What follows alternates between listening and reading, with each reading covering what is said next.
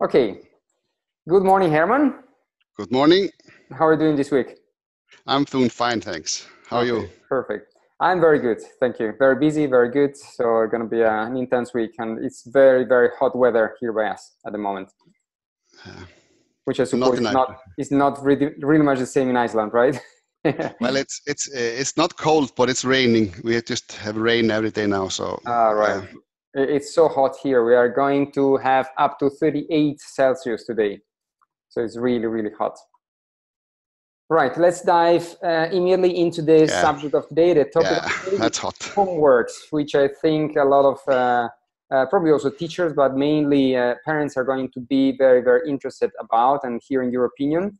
I know a little bit already what's your opinion about it, and you have been already speaking about it, but let's dive straight into it. So homeworks, good or bad? Damaging pressure schools think they need to put on students.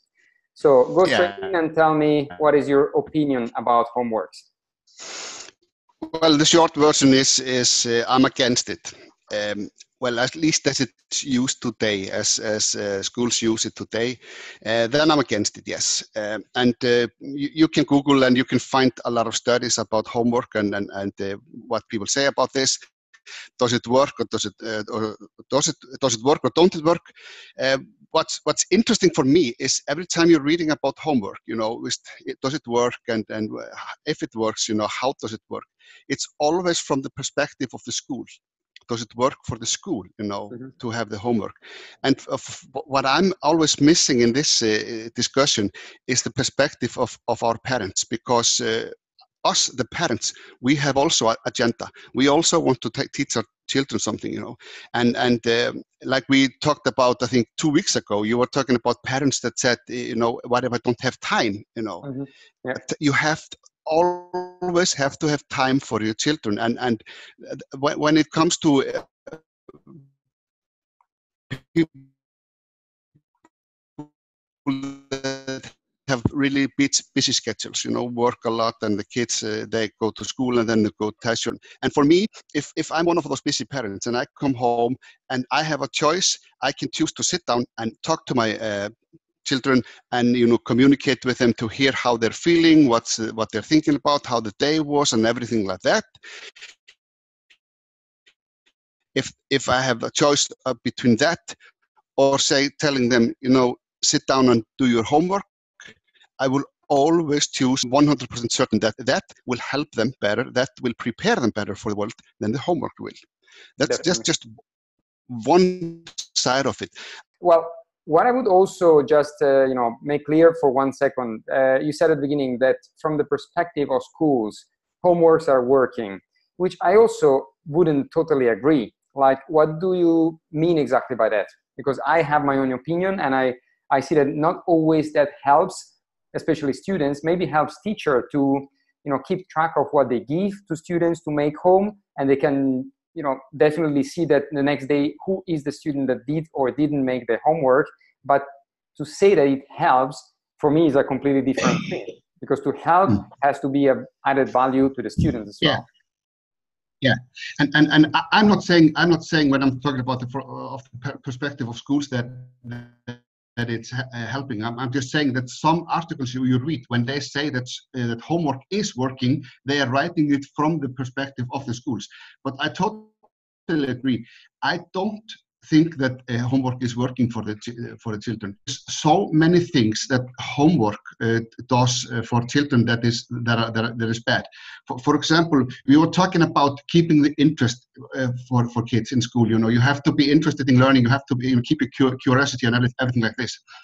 When you're giving kids homework, you are just gradually breaking down that interest. You're making them work at home when they should have a free time, when they should be, enjoying being kids. You're making them doing homework, and you're always making them, want less and less to learn those things that you actually want them to learn. That's one of the things.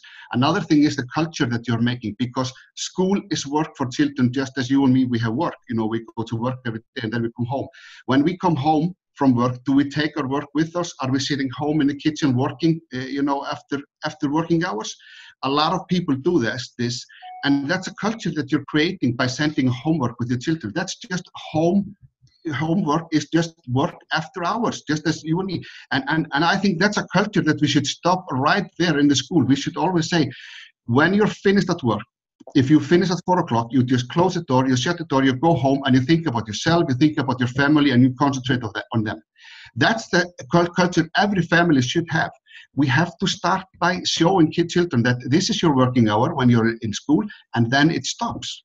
I totally agree about it. I totally agree, because it's something that we created, especially the last decade or 15 years since the, beginning of technology and smartphones and everything, that we're always connected, and work gets more and more into the family and into the family time, taking time from the family. So definitely that's something that we should really be aware about as parents, as adults. And as you're saying, don't, make it as a normal thing into our culture, because it's really, you see so many people and so many parents which are present physically but disconnected mentally, because they are on their phone or connecting or answering the phone call from the boss or from the client or whatever. And I've been through it, honestly, 100%, because back in, a couple of years ago, when I was an entrepreneur with my company, etc., I've been so busy all the time that even in the park, maybe staying with my kids in the park and the playground, I was most of the time on the phone, and it's absolutely wrong. So we should really, act towards it and try to change this, because kids growing up with this image of parents being so busy, like we like, to show to everyone, it's going to be something that is going to be imprinted in their mind, and they're going to grow up with it, and they're going to, of course, repeat it as many, many other things. And to connect this topic to the topic last time, about the values of the parents, because a lot of teachers, they know this, and they don't want to, send homework home with children, but they are pressured by the parents, because parents say, you are not sending enough homework. We need homework, because they think that if they get more homework, they will be better at school. They will get higher grades and get a better job and be more happy. It's all connected, and we have to stop it. And I know a lot of teachers that say, I am regularly just pressured by parents that say, I need more homework for my child. They don't understand, they don't understand what's going on and what's best for the children, and their values are not aligned with my values, at least. Absolutely. Yeah, and also something that reminds to me when you talk about this theme of homeworks, I remember being in New Zealand. So that was back in July and August last year, and with the family, the kids have been actually active in a school, in a Hare Krishna school, for 8 weeks, and was this teacher Dharma, and there are interviews and everything online on our site, and the fact that he was saying he never gave homeworks, never, to the kids. But what he was really saying, very, very interesting, is that kids, that they are so much engaged and so much loving what they do in school, they were actually autonomously and willing to go home and go deeper into that subject, and taking books and looking into, internet, whatever, to find out more information about that particular subject, because they were loving it and they wanted to go into it. Like we do, for example, if you cut from work, you go home, and if you have a nice book you want to read, or something you want to see, or a documentary, unless you are completely, whatever, don't want to say any bad word, but what many people are doing, just, knocking themselves off in front of the TV every night for 4 hours. But if you are active and you want to learn something, you do it because you love to do it. And kids in New Zealand, he was saying this, that this teacher, that very often they would come the next day or after a week or whatever with researches they did home, that he didn't require. He didn't, request anything from kids, no homeworks at all. But kids were so much loving it and so much loving that subject, they were coming with works they had done at home, which is, I think that's an accomplishment, when you have kids so much loving what they do at school that they go on and they take it home. And that's exactly what we were talking about before, about the school, how they should, keep the children curious and everything like that. Because learning something because you're interested in it, because you're curious, you want to know it, is a totally different learning from learning something because you are supposed to read this because a teacher told you should do this. That's not the same learning. So a great teacher like this one, it sounds as a great teacher. He makes the children curious about it. He makes them want to know something more, instead of, you have to do this and this and this. It's a totally different learning. And I know this from my own experience. I know my son, for example, I always said to him, you know, I don't want you to make homework. If the teacher sends you homework, just give it to me and I will send it back to the teacher and say, I don't want you to do this at home. Mm-hmm. He was always researching and finding out something at home because he wanted to know it, not because a teacher told him that he had to do it. And that's the difference, you know. And I think it's important also to say about this, because I'm pretty sure that many parents, they will hear what you're saying and what we are saying and think like, wow, that's something, you know, fantastic, great, but it's utopic. And it's not something unreachable. It's not something that you have to, you know, completely change everything upside down. It's simply what we were saying also last week, that we have to be able to keep the passion and the curiosity of kids alive by sustaining what they are interested in, and not by, you know, flattening up everything and then just trying to give them and feed them with information all the same, like they would be all exactly the same one to the other.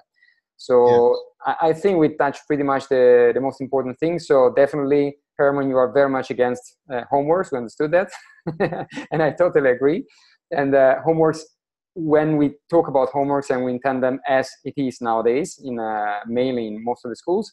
So I thank you again for your intervention today. And well, we're going to see next week with the subject. I'm not prepared. Leave me a second. Okay.